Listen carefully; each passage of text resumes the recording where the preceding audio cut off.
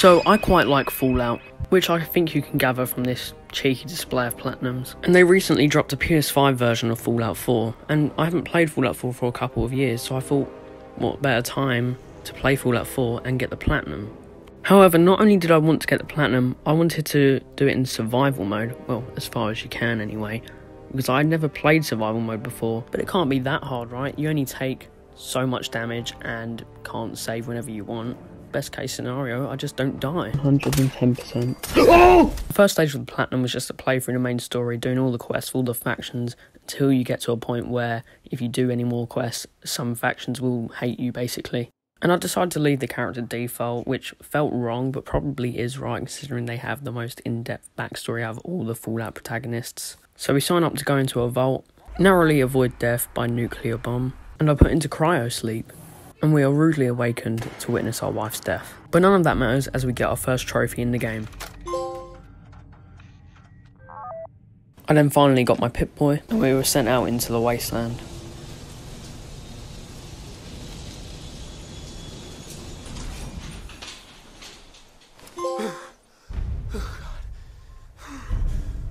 I then found dog meat, and we went to help Preston in Concord, where we died for the first time. Eventually we reached Preston, and we got the power armor on top of the roof, and used it to kill the Deathclaw. 3, 2, 1, nice. And got a trophy for leveling up to level 5. Done with this power armor now though. And I met up with Preston back in Sanctuary and got a trophy. Oh, another trophy. I then did some work around Sanctuary for Sturges, which got me yet another trophy. And then whilst clearing out some raiders for a settlement, I got a trophy for reaching level 10. And when I returned to Preston to tell him the good news, I got another trophy, and became the General of the Minutemen. I'll do it. Good. And whilst establishing more settlements, I died multiple times. This is the worst! Eventually I made it back to the settlement in question and got the community organiser trophy for setting up 3 settlements. I cleared that place out for you. Should be safe for your friends to move in now. Oh, nice to have some good news around here for a change. I then took a quick detour to join the railroad. And after around 20 hours of playtime, I finally made it to Diamond City. If this was a non-survival playthrough, I'd be here in like the first couple of hours. And the first thing I did when I arrived was go for a trophy, home run. For this trophy, you just have to run around the bases in Diamond City and you get a home run. I also went and gave myself a beard. It's a thing I like doing in these games. As time goes on, I just give my character an increasingly growing beard. I then watched the case of an attempted fratricide get squashed. He's a Sith! He'll kill us all! And I had an interview with Piper. It was just me and 1,000 guinea pigs. They turned carnivorous. And then whilst going for the strength bobblehead, I died multiple times. And what was really good about this one in particular is that my character just kept reloading infinitely. Just watch how this plays out.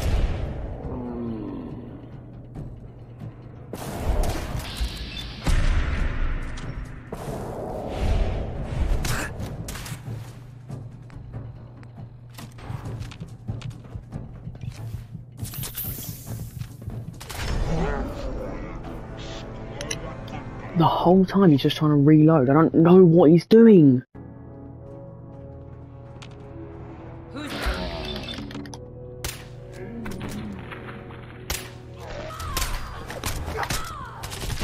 Are you fucking kidding me? No, he took like at least an hour and a half worth of attempts. I thought we need to collect all the bobbleheads for 2 trophies. When I went back to Hangman's Alley, I got the trophy Wasteland DIY for crafting 100 items, or in my case, cooking them basically. I then decided to kick off some of the Brotherhood of Steel quests by helping Paladin Dance and his team at Cambridge Police Station. After helping them defend the police station, I went on a mission with Paladin Dance to Arc Jet Systems, where we found our first simps of the game.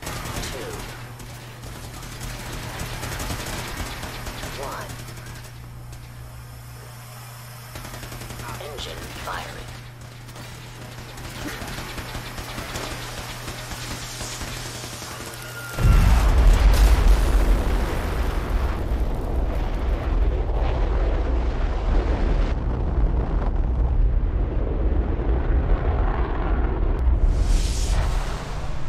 And once the quest was completed, he gave me a really good legendary weapon which carried me throughout the whole of my playthrough pretty much.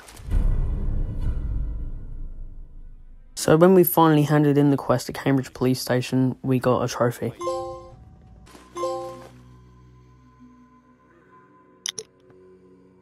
I didn't even expect that, I was just taking junk out to put in another place. I then decided to do more missions on the railroad like this one, Tradecraft with Deacon. And upon completion, we netted ourselves yet another trophy. And if you're wondering why I'm wearing such a weird set of gear, I was trying to pass a speech check and I probably didn't even end up passing it.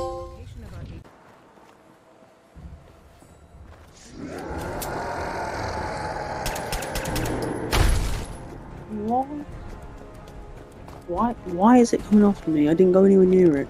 And I finally decided it was time to take back the castle for the Minutemen. This was a lot easier than I expected actually, and that's probably because of the power I had at my disposal and this missile launcher. Once we cleared out the Mirelurks, I set up a radio station and spoke to Preston, which got me the trophy. And Preston did not hesitate to give me another settlement mission, and whilst cooking I got a level-related trophy. Also, I was defending Hangman's Alley from a raider attack, and I thought it was quite funny how Sheffield pulled out a legendary bat from the workshop and smacked this raider across the river.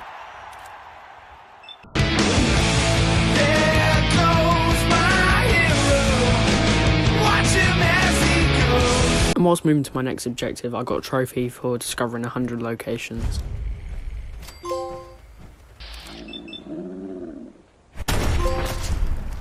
And then after hours of waiting, Ronnie Shaw finally turned up to the castle, but I already killed all the enemies I had to with her, so it was a pretty quick and easy just walk through. But we were given artillery grenades, which I don't think I used once outside of this tutorial bit for them. And I found Preston hanging around in this tunnel and got the trophy for the quest. I then went back and got my revenge on Swan, who would contribute to the Harder They Fall trophy.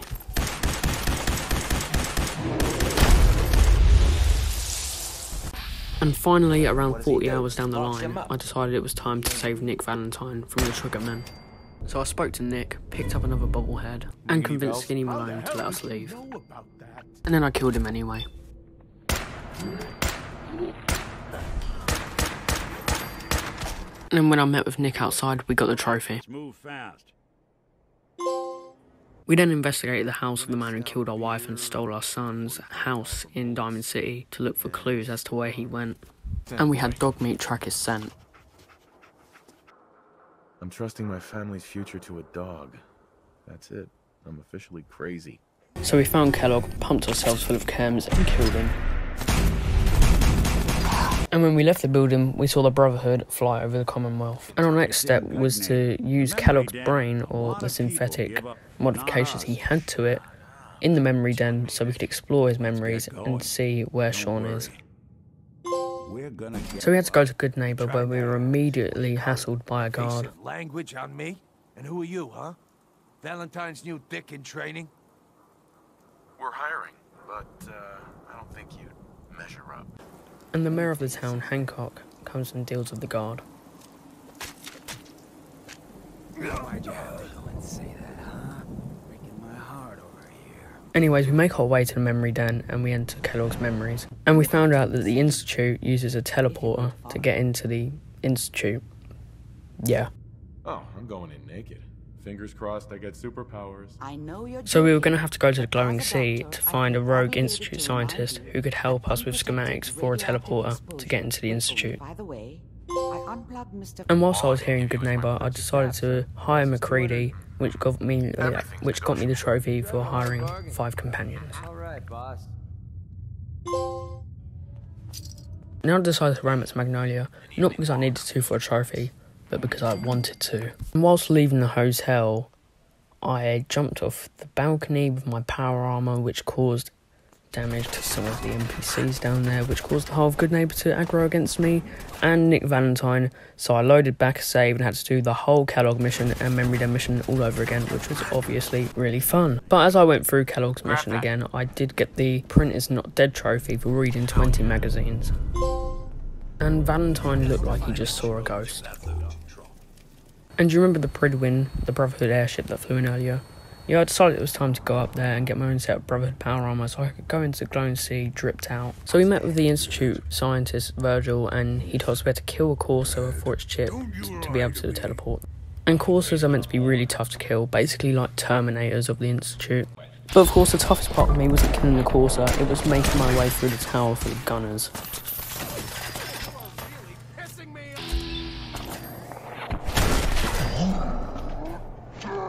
So after a couple of attempts I finally made it to the synth and we killed it pretty quickly.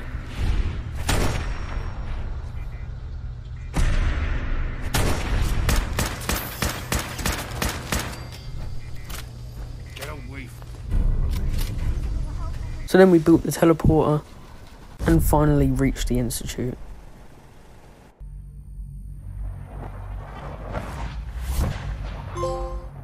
And I met my son, and not this fake one, this one.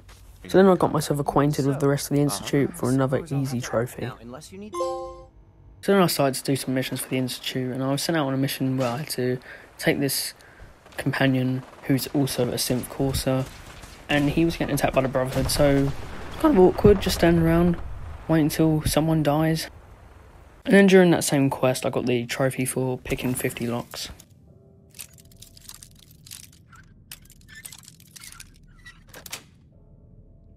Nice. And a little bit later I got the trophy for killing 300 humans, I believe. And then I had a boring meeting with the Institute, and basically father or my son, whatever, was basically just saying that I'm going to be a successor, which, well, I'm not really though, am I? Because I'm going to betray them for my main ending. Especially, I know that you'll do the right thing. And then I finally decided I'd go back and do some of the Brotherhood missions, and I literally saw my life flash before my eyes here. Now that you've familiarized yourself with So I just went ahead and complete some of the Brotherhood missions like this one where we take over Fort Strong and helping set up Liberty Prime. Liberty Prime, back online. So now I was at the point where any mission I'd do next would turn another faction hostile, so I had to turn off survival difficulty so I could make a manual save, and then do the endings I didn't want to do first, and then go back and do the ending that I did want to do last.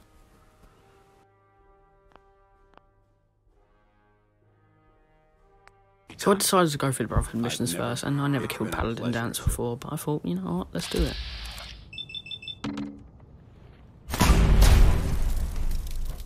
And then I turned in the quest for a trophy. And then I was sent to kill the railroad, which was quite fun.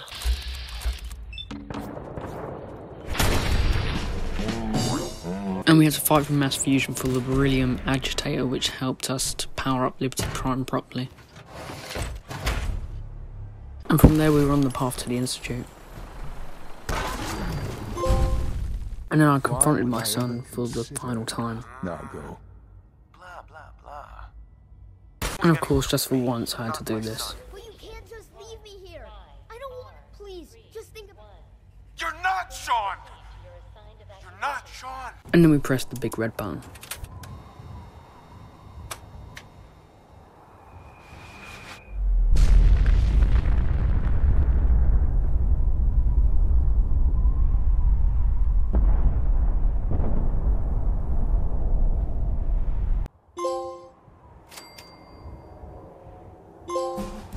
After that I did the Institute ending, which is basically the same, except you fight the Brotherhood.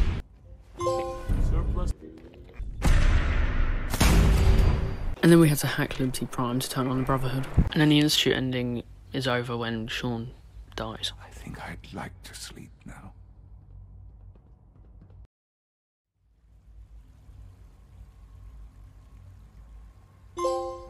So the last thing I had to do for some trophies was the railroad ending, and basically this one was pretty underwhelming. You just do some sort of undercover mission here, and then we had to defend the railroad HQ from the Brotherhood of Steel, and then subsequently launch an attack of our own on the Brotherhood.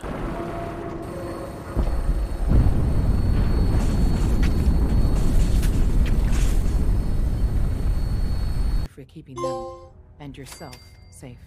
So then with all the optional endings done, I decided to lock in the Minutemen ending, because if any ending out of the Brotherhood is still a Minutemen are canon, I'd say it's probably the Minutemen one, And also you keep every faction alive except for the Institute, of course. Also, I had this weird glitch happen because the way I started this ending was by just walking up and killing Father and then leaving the Institute. And when I came back, he was just here. So after blowing up the Institute for the final time, it was time for the final stage of the Platinum, which was just the cleanup stage. So I reached level 50, found half of the bobbleheads, crafted 50 weapon mods, hacked 50 terminals, scored a touchdown, collected the final bobblehead, reached max affinity with Nick Valentine, completed 50 miscellaneous objectives, became a benevolent leader, killed my 5th giant creature, and decided to give Preston a little surprise for the last trophy.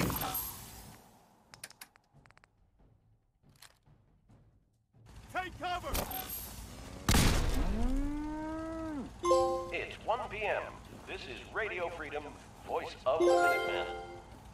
Nothing to report. Stay safe out there, everyone. So that was Fallout 4's Platinum Trophy. I hope you guys enjoyed, and if you want to see me do Skyrim, then just let me know. But for now, I'm glad to say I finally mustered up the courage to do it. I'm going to take on the entire Resident Evil mainline series. I'm hacking away at Resident Evil 1 right now, and I can't lie, even Resident Evil 1 is scary. So just stay tuned for that, because it's going to be a lot of fun. And here's a link to some of my other Platinum videos if you're interested in checking them out.